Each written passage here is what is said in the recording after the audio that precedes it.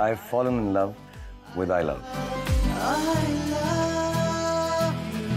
दिल बोले वाव.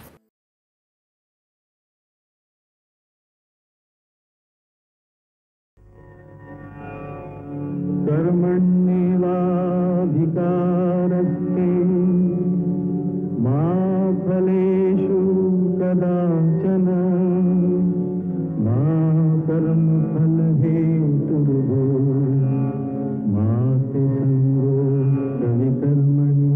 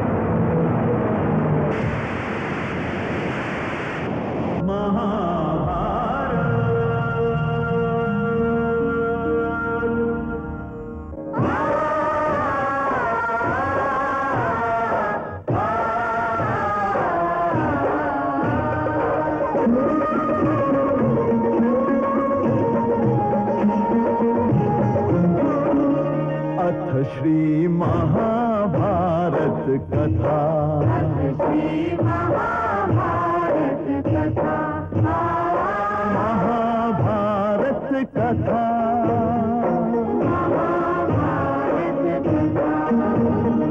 कथा है पुरुषार्थ की, ये स्वार्थ की, परमार्थ की, सारथी जिसके बने श्री कृष्ण भारत पार्थ की. शब्द दिग्घोषित हुआ जब सत्य सार्थक सर्व था. शब्द दिग्घोषित हुआ.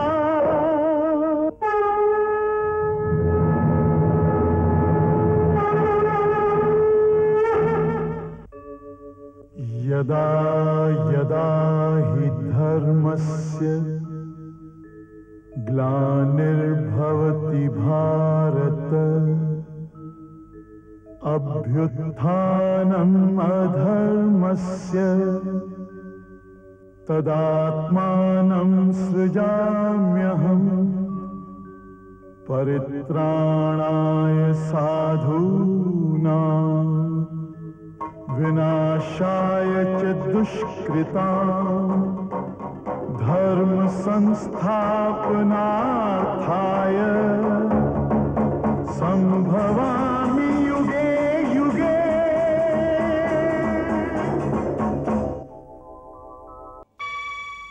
मैं समय हूं. अश्वत्थामा ने दुर्योधन की मित्रता निभाने के नाम पर जो कुछ किया, उसे देखकर स्वयं मेरे शरीर में कपकपी की लहर दौड़ गई. मानव जब मानवता के स्तर से गिरता है तो दानव भी लजा जाते हैं. आज जो दृश्य मैंने देखा वो कदाचित मानव इतिहास का सबसे दर्दनाक दृश्य है, जिसे न मैं भूल सकता हूं और न मानव इतिहास भुला सकता है.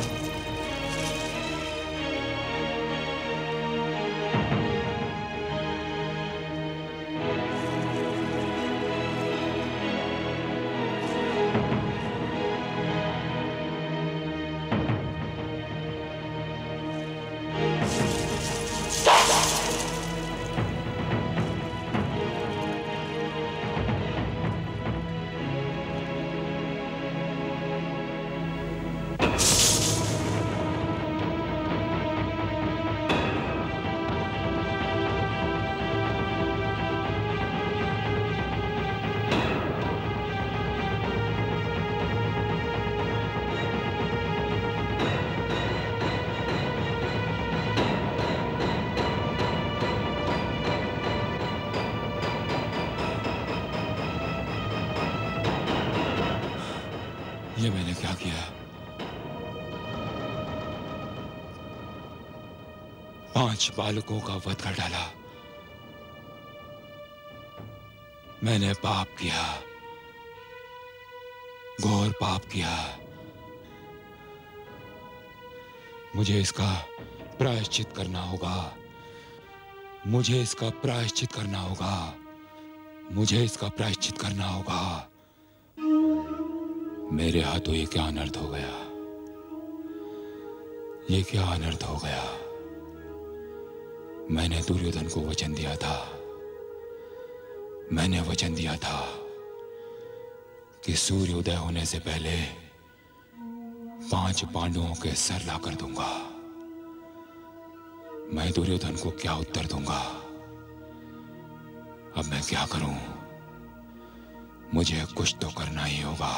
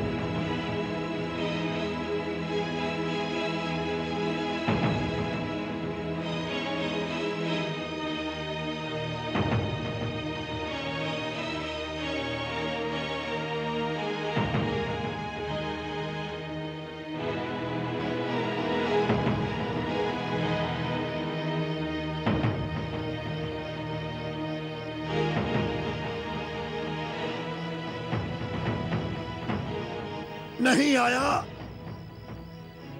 अश्वत्थामा अभी तक नहीं लौटा। कदाचित पांडवों को मृतक देखने की अभिलाषा लेकर ही मैं संसार से चला जाऊंगा।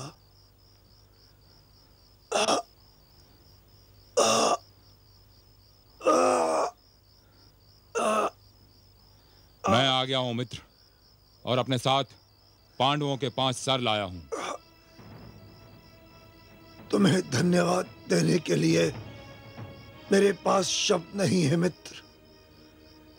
इन उखड़ी हुई सांसों का नतमस्तक प्रणाम स्वीकार करो।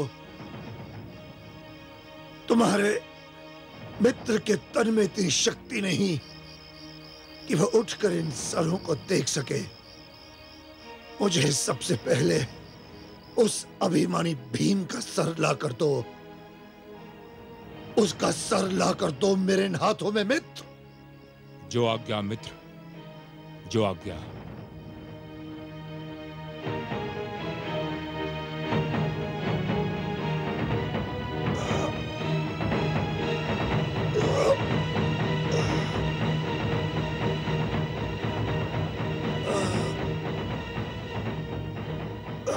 लो मित्र।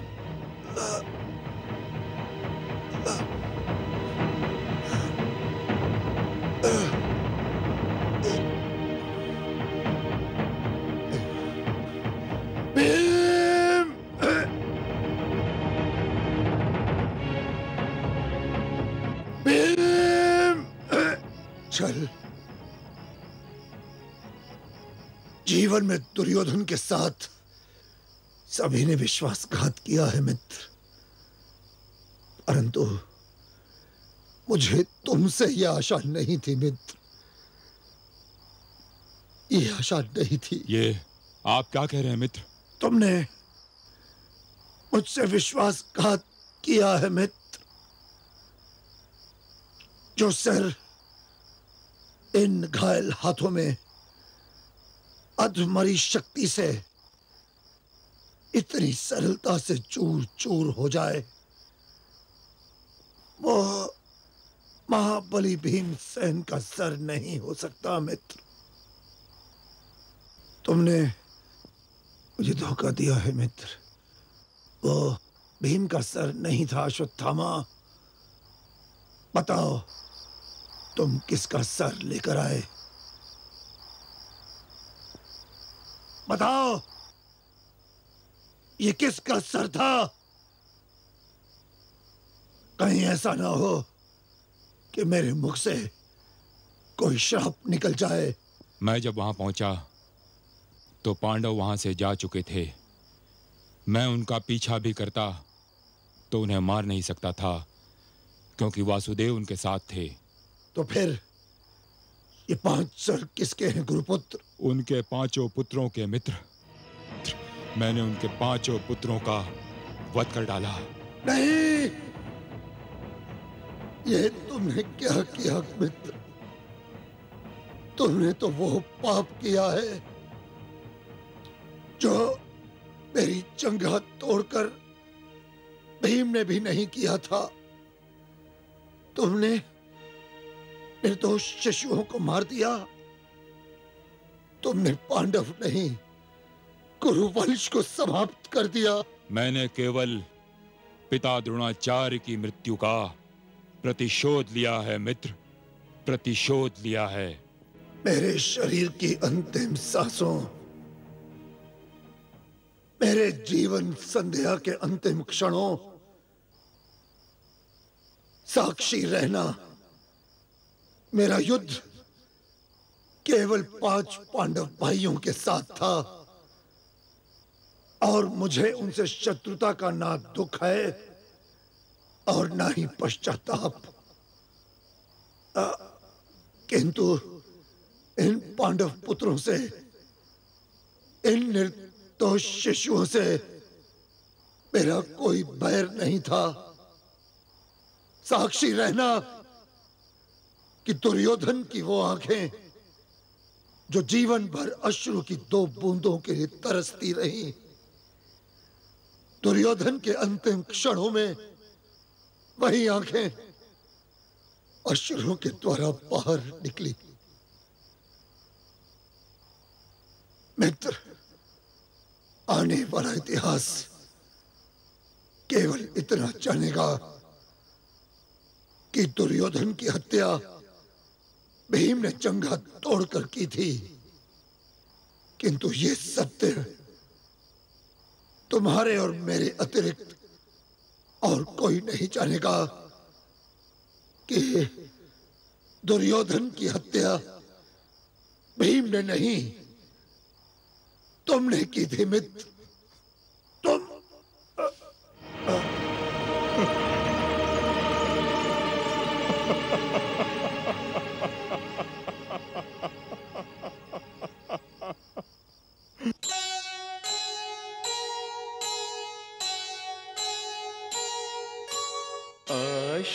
अश्वत्थामा ने किया निर्दोषों का घात, द्रुपद सुता के पुत्र सब मरे उसी के हाथ, मरे उसी के हाथ। बच्चों के सिर देख कर करने लगा विलाप, दुर्योधन ने अश्रु से धोए अपने पाप, धोए अपने पाप। मैं समय हूं। अग्नि और रक्त का ये भयानक खेल अंततः समाप्त हो ही गया। अधर्म, अहंकार और अन्याय की इस अग्नि में बहुत कुछ भस्म हो गया। इस युद्ध ने ऐसी ऐसी महान हस्तियों की आहुति ली जो शायद दुनिया के दृश्य पट पर अब कभी दिखाई नहीं देंगी। भीष्म जैसे दृढ़ प्रतिज्ञावादी, द्रोणाचार्य जैसे विद्यासागर, कर्ण जैसे महादानी और घटोत्कच जैसे शूरवीर अब शायद किसी भी युग में एक साथ जन्म न लेंगे। कुरुक्षेत्र धर्म क्षेत्र से बदलकर अग्नि क्षेत्र और रणभूमि रक्त भूमि बन गई। जब युद्ध अग्नि बुझी और रक्त का रेला थमा, तो ये निर्णय तो हो चुका था कि धर्म की विजय और अधर्म की पराजय हुई है, परंतु ये निर्णय नहीं हो पाया कि इस युद्ध का असली नायक कौन था। प्रश्न ये उठ खड़ा हुआ कि विजय मुकुट किसके सर पर रखा जाए और विजय माला किसके गले में डाली जाए। इस युद्ध का नायक क्या अर्जुन था, जिसके बाणों ने कुरुसेना के दल साफ कर दिए थे, या भीमसेन, जिनकी गदा ने बड़े से बड़े खलनायक दुर्योधन की जांघ तोड़कर युद्ध के अंत पर मुहर लगा दी थी। इस प्रश्न का उत्तर तो वही दे सकता था जिसने हर योद्धा का व्यक्तिगत योगदान दूर रहकर निरपेक्ष रूप से देखा हो, और उसे दूर रहकर निरपेक्ष रूप से देखा था केवल बर्बरीक ने। हां, यदि वो न होता तो ये प्रश्न सदा के लिए उत्तर से वंचित रह जाता कि इस युद्ध में किसका क्या योगदान था और इस युद्ध का नायक कौन है।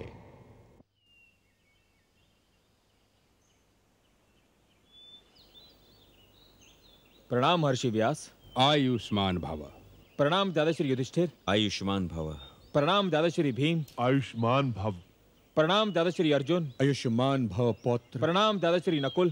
प्रणाम। प्रणाम दादा श्री सहदेव। बड़ा सौभाग्यशाली है आज का दिन, जब मेरा समस्त परिवार मेरे सामने खड़ा है।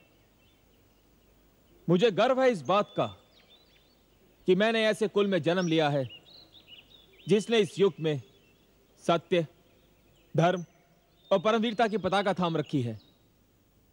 मेरे अहोभाग्य कि आप सब महापुरुषों के एक साथ दर्शन हुए।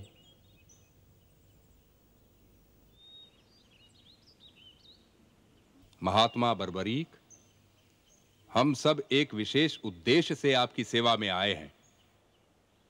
मैं इस अवस्था में भी यदि आपकी कुछ सेवा कर सका तो स्वयं को धन्य समझूंगा।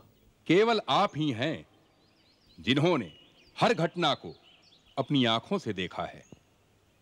कृपया हमें यह बताइए, इस युद्ध में किसका क्या योगदान रहा और कौन है जिसे हम इस युद्ध का नायक कहें। युद्ध में हर उस व्यक्ति का योगदान होता है जो युद्ध में भाग लेता है।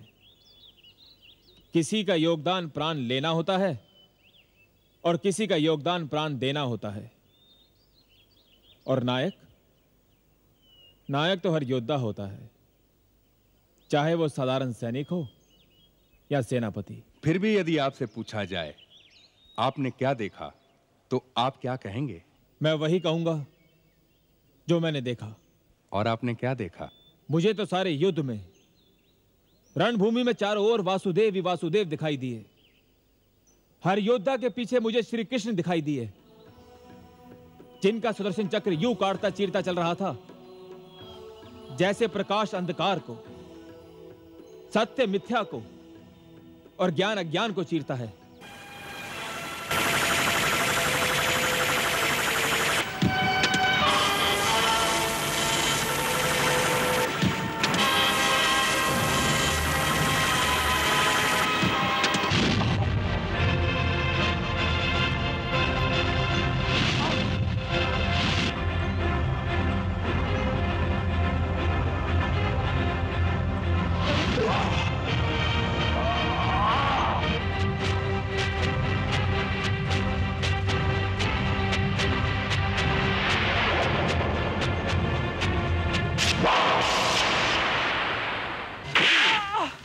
मैं तेरी छाती का लहू पीऊंगा दुशासन।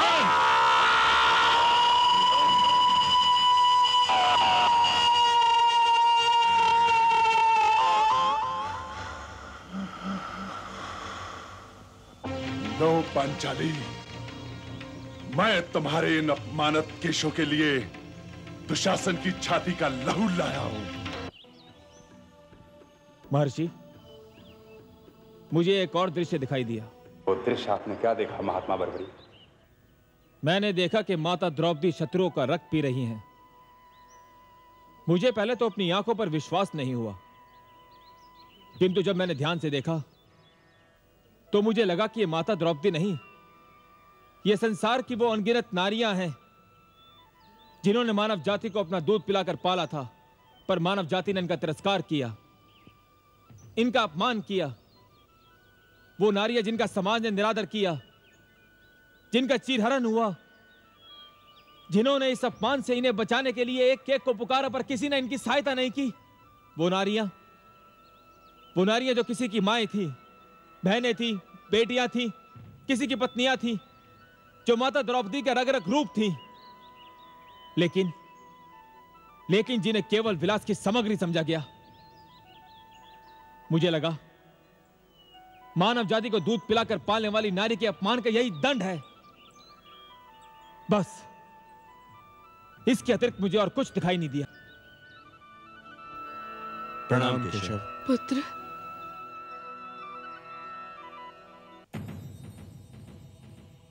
हे बंसीधर, क्या मेरा पुत्र सदैव इसी अवस्था में रहेगा? कदापि नहीं। अपनी शक्ति का उपयोग तो हर प्राणी करता है। तुम्हारा पुत्र ऐसा पराक्रमी है जिसने असीम शक्ति रखते हुए भी उस पर अंकुश लगा दिया। महान है तुम्हारा पुत्र, जिसने युद्ध में भाग न लेकर सत्य और धर्म को विजयी बनाया। उसका यह त्याग तो हम सब पर ऋण है, और इस ऋण को न चुकाना तो मानवता का अपमान होगा।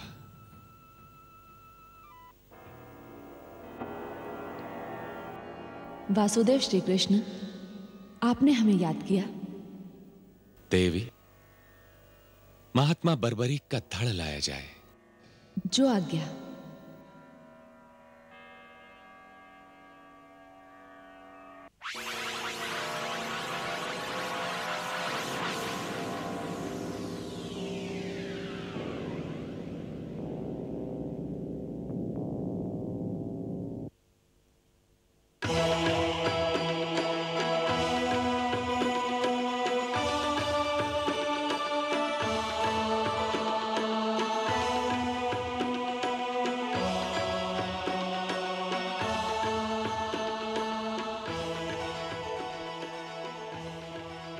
बर्बरीक, हम सब तुम्हारे आभारी हैं।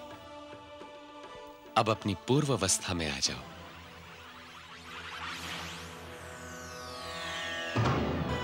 पुत्र, मेरे लाल बर्बरीक, मेरा जीवन तेरे बिना अधूरा था पुत्र। चल, घर चल, चल। नहीं माताश्री, मैं अब घर नहीं जाऊंगा। ये तुम क्या कह रहे हो? ऐसा क्यों?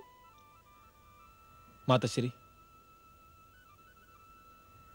इस युद्ध को देख लेने के बाद अब कुछ भी देखने की इच्छा नहीं है। मैं अपना शेष जीवन तपस्या में बिताऊंगा और भगवान से प्रार्थना करूंगा किसी भी युग में, किसी भी पीढ़ी में किसी को भी ऐसा युद्ध न देखना पड़े जिस युद्ध में एक ही परिवार के सदस्य एक दूसरे के रक्त में स्नान कर रहे हो। माताश्री, आप घर जाइए। मेरा मार्ग आपसे अलग हो चुका है। ऐसा मत कहो पुत्र, ऐसा मत कहो। इसे मत रोको कुलवधू मोरवी। इसने जो भी कहा उसका एक एक शब्द दर्पण के समान है।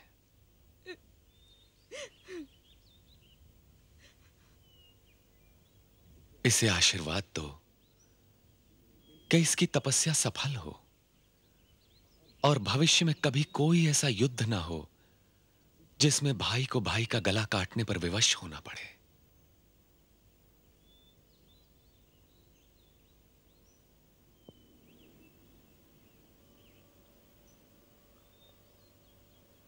अनुज मेघवान, मेरे पास आओ।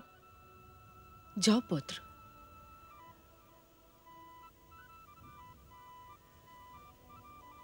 प्रणाम भ्राताश्री। आयुष्मान भव। अनुज, तुम्हारे कंधे अभी बहुत छोटे हैं, किंतु इन कंधों पर अभी तुम्हें दोहरा भार संभालना होगा। एक तो माताश्री के प्रति मेरे स्नेह का भार और अपने स्नेह का भार भी। अनुज, मुझे वचन दो कि माताश्री को कोई कष्ट न होने पाएगा। मैं वचन देता हूं भ्राताश्री, मैं माताश्री को कोई भी कष्ट नहीं होने दूंगा।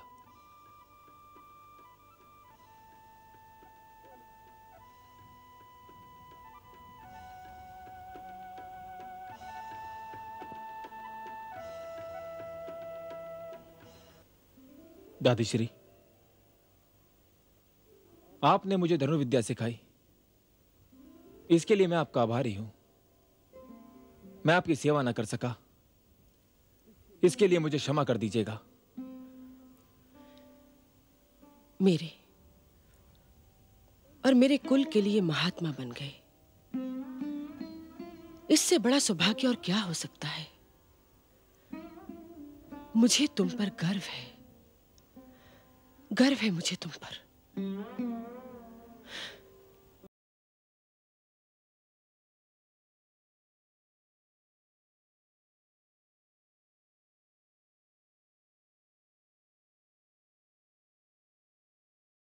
मैंने एक बार आपको भी कष्ट पहुंचाया था, किंतु वो तो संभवतः भाग्य का लेख था। यदि वो घटना ना होती तो मुझे अपनी शक्ति का उचित उपयोग करने का मार्ग ही ना मिलता। दादाश्री, मुझे क्षमा कर दीजिएगा। क्षमा कैसी पौत्र, तुम्हारे त्याग ही ने तो आज ये दिन दिखाया है कि हमारी वंश का नाम सारे संसार में जगमगा रहा है। मुझे गर्व है अपने महान पौत्र बर्बरीक पर और पुत्र घटोत्कच पर, जिनके जीवन दान और त्याग ने मेरा सर गर्व से ऊंचा कर दिया है। आयुष्मान भव पौत्र। सर्व श्री पितामह जनों, मैं आप सबका आशीर्वाद लेकर जा रहा हूं, किंतु जाने से पहले एक विनती करना चाहता हूं। विनती नहीं, आप आदेश भी दे सकते हैं। आप तो महात्मा हैं, कहिए क्या आदेश है महात्मा बर्बरीक? पितामह जनों, युद्ध हो चुका है, रक्तपात हो चुका है, विनाश हो चुका है। अब आप सबको मिलकर राज्य और जन समुदाय को वो देना है जो इन्हें अब तक नहीं मिला, निर्माण की चेतना और शांति का वरदान। आप 5 हैं, आप 5 के विचारों में तो मतभेद हो सकता है, लेकिन विचारों के मतभेद से घबराइए नहीं। आप 5 के लक्ष्य में मतभेद कदापि नहीं होना चाहिए। आप 5 का लक्ष्य एक होना चाहिए, राज्य और प्रजा को न्याय देना। आर्थिक न्याय, राजनीतिक न्याय और सामाजिक न्याय। आप सब भाग्यशाली हैं। आप सबके बीच में दादाश्री वासुदेव जैसे मार्गदर्शक हैं। इनके मार्गदर्शन से कभी मुंह ना मोड़िएगा।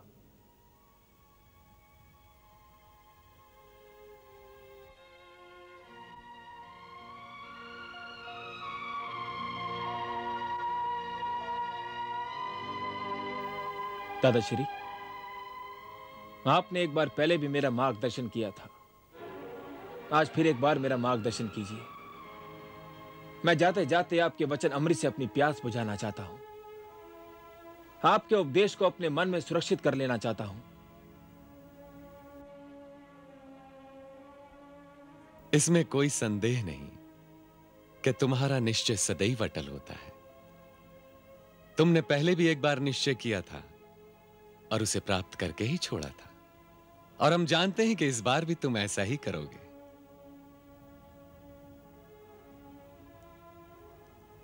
एक बात सदैव याद रखना वत्स, वचन और प्रतिज्ञा जीवन के सरल निर्णय नहीं हुआ करते। इसलिए कभी भी कोई प्रतिज्ञा परिणाम को समझे बिना नहीं करना। कोई भी वचन बिना सोचे कभी न देना। पितामह भीष्म ने भी बिना समझे एक प्रतिज्ञा कर ली थी। फलस्वरूप ऐसा भयंकर युद्ध हुआ जिससे सारे संसार का विनाश हो सकता था। तुमने भी एक वचन बिना सोचे दे दिया। परिणाम स्वरूप वो हुआ जो नहीं होना चाहिए था। इसलिए जाओ वत्स, संसार को यही संदेश सुना दो।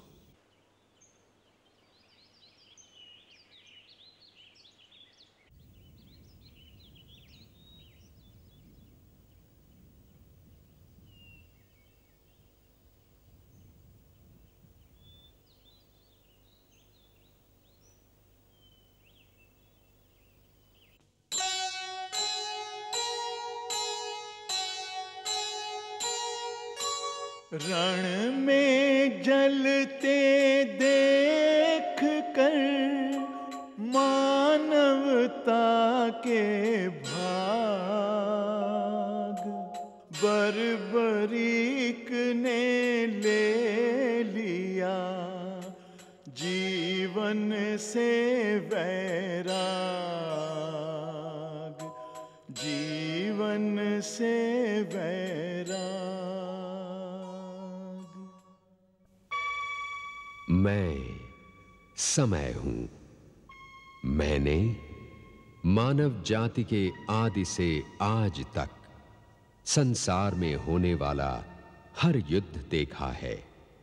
मेरा कभी न रुकने वाला सफर न जाने कितनी बार विनाश, बर्बरता और रक्तपात की राहों से गुजरा है। मैंने अनेकों बार लहू के समंदर को लाशों के पुल पर चलकर पार किया है। मैंने उन नदियों को जो स्वच्छ और जीवनदायी जल देती हैं, अनेकों बार मानव रक्त से लाल होते हुए देखा है। मैंने हर युद्ध में किसी पक्ष को जीतते और किसी पक्ष को हारते देखा है।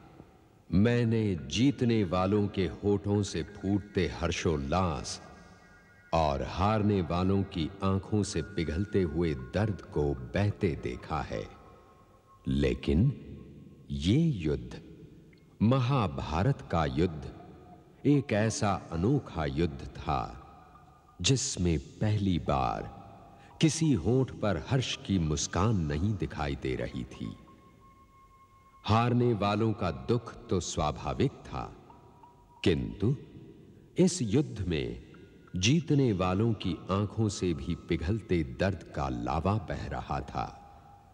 शायद इसलिए कि युद्ध में हार जीत का निर्णय हो जाने के बावजूद इस बात का निर्णय नहीं हो पा रहा था कि एक का विनाश क्या सचमुच दूसरे का हर्ष बन सकता है। शायद इसलिए कि यदि एक ही शरीर का एक हाथ दूसरे हाथ को काट कर फेंक दे तो निर्णय कौन करेगा कि किस हाथ की जीत हुई और किस हाथ की हार। आज यही जटिल प्रश्न हस्तिनापुर की आंखों में आंखें डालकर उसे घूर रहा है। सारा हस्तिनापुर इस प्रश्न का उत्तर ढूंढ रहा है। कोई ये सोच रहा है कि इस युद्ध में उसने क्या खोया है, और कोई ये कि इस युद्ध में उसने क्या पाया है। प्रश्न ये भी था कि क्या एक भाई भाई को मारकर सुखी हो सकता है।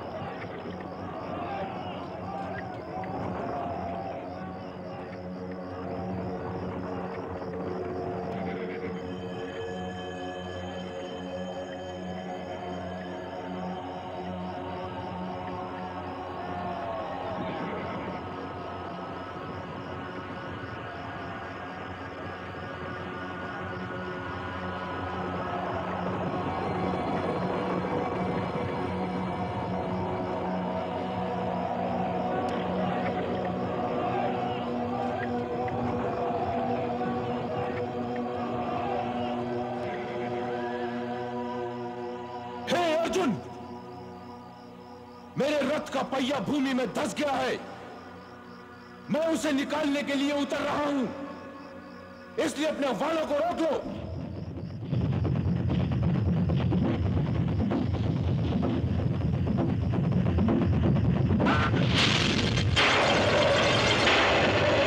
तुमने मुझ पर बहुत बड़ा अत्याचार किया है अंगराज कर्ण, बहुत बड़ा अत्याचार।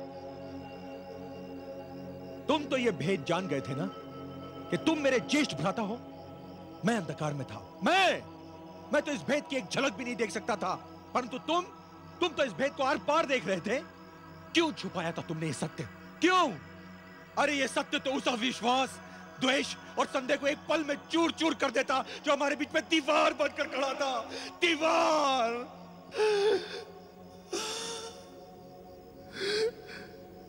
तुम तो बस यदि इतना ही कह देते कि मैं तुम्हारा अनुज हूं, एक छोटा सा शब्द, ये छोटा सा शब्द तुम चुपके से भी कह देते ना भैया, तो तुम्हारी सौगंध, ये शस्त्रों की झनकार और युद्ध की हाहाकार भी इसकी मधुर ध्वनि की राह ना रोक पाते। मैं अपना गांडीव तुम्हारे चरणों में रखकर तुम्हारे गले लग जाता भैया, तुम्हारे गले लग जाता। और फिर ये रक्तपात और ये युद्ध कभी ना होता भैया, कभी ना होता। तुमने क्यों इस सत्य को छुपाया था? क्यों नहीं बताया? किसने सी दिए थे तुम्हारे होठ? बोलो भैया, किसने सी दिए थे तुम्हारे होठ? किसने? अनुज,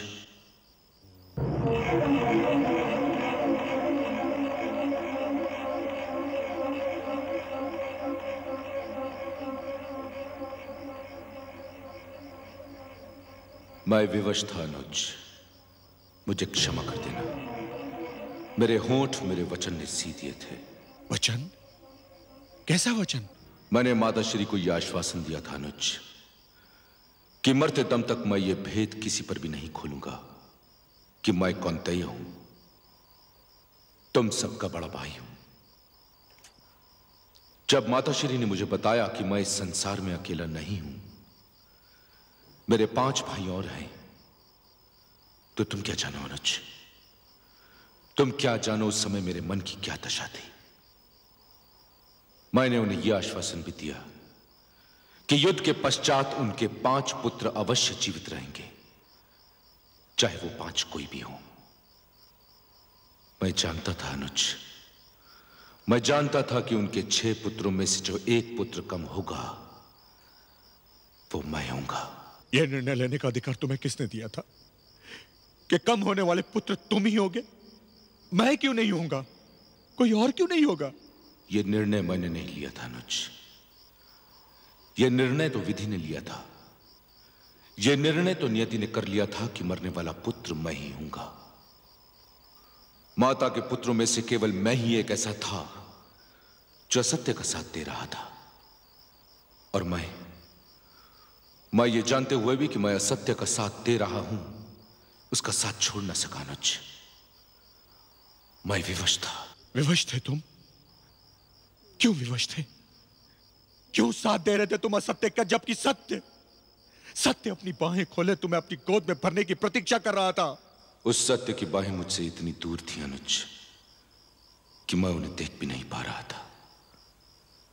मैं तो दुर्योधन की निष्ठा की डोर से बंधा, उसकी मित्रता की उंगली थामे, अपनी आंखें मूंदे उस राह पर चल रहा था जिसका अंत वही था जहां हुआ।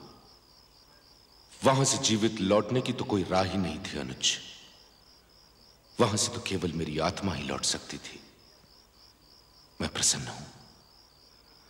प्रसन्न हूं कि मेरा शरीर न सही, किंतु मेरी आत्मा तो उस नरक से निकल आई। बहुत स्वार्थी हो तुम, घोर स्वार्थी हो भैया तुम। अपने उद्धार के लिए तुमने मुझे शोक और पीड़ा के उस नरक में धकेल दिया जहां मैं अपनी अंतिम सांस तक सुलगता रहूंगा, जलता रहूंगा। क्या कभी मैं इस दुख से बाहर आ सकूंगा कि मैंने अपने इन हाथों से तुम्हारा वध किया है, तुम्हारी हत्या की है भैया, तुम्हारी हत्या की है मैंने। नहीं अनुज, तुमने अपने हाथों से मेरी हत्या नहीं की थी। मैंने तुम्हारे हाथों से अपनी मृत्यु चाही थी।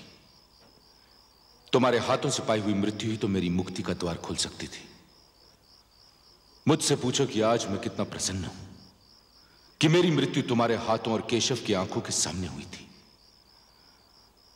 मैं तो धन्य हो गया अनुज, धन्य हो गया मैं। मेरी मृत्यु संसार के सबसे महान योद्धा के हाथों हुई थी। अंगराज करण को यदि तुम्हारे सिवा और कोई मारता तो उससे अपने जीवन से भी क्षोभ होता और मृत्यु से भी। आओ अनुज, मेरे गले से लग जाओ। जीवन में तो ये इच्छा पूरी नहीं कर सका, लेकिन आज मुझे रोकने के लिए जीवन का बंधन भी नहीं है। आओ अनुज, मेरे गले लग जाओ। भैया, भैया, भैया, भैया,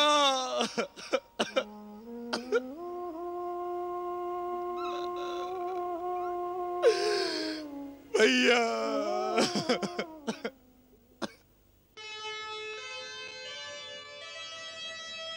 पछतावा अर्जुन करे,